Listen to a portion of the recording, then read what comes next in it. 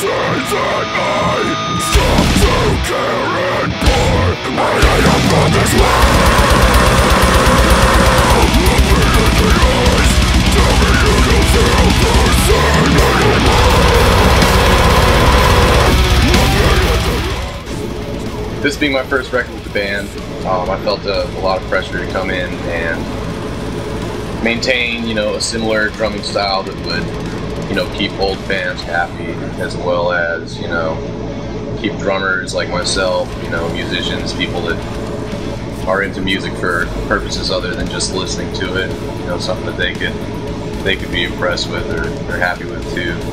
I mean, really my ultimate goal when writing anything is really just to write something that's going to be appropriate for the song itself, complement the song or complement the riffs or the vocals or whatever it is that's going on.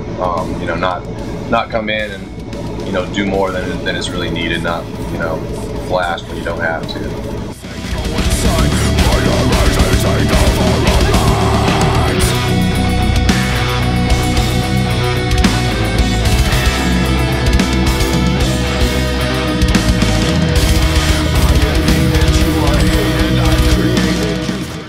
I mean, as far as the actual drum sounds on the record, Mark Lewis, he engineered the whole thing. I think he did an absolutely killer job on the actual drum sounds themselves. We spent a good amount of time just, miking them up, tuning them, pulling our hair out because we couldn't get them tuned right, pulling our hair out some more, and then finally arriving at what you hear on the record, which me personally, I'm super, super happy with.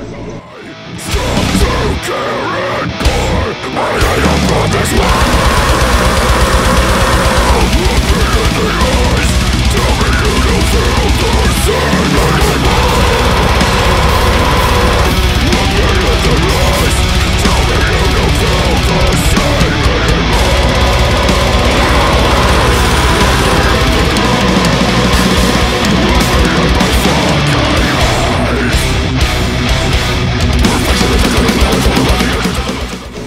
Big thanks to Minel Cymbals, Tom and Drums, Dick Firth,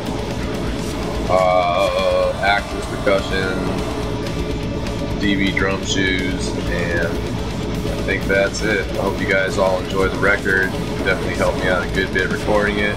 And to all the fans, I hope you guys like it as much as I do. Had a good time recording it, and I'm definitely happy with the finished product. Driving down the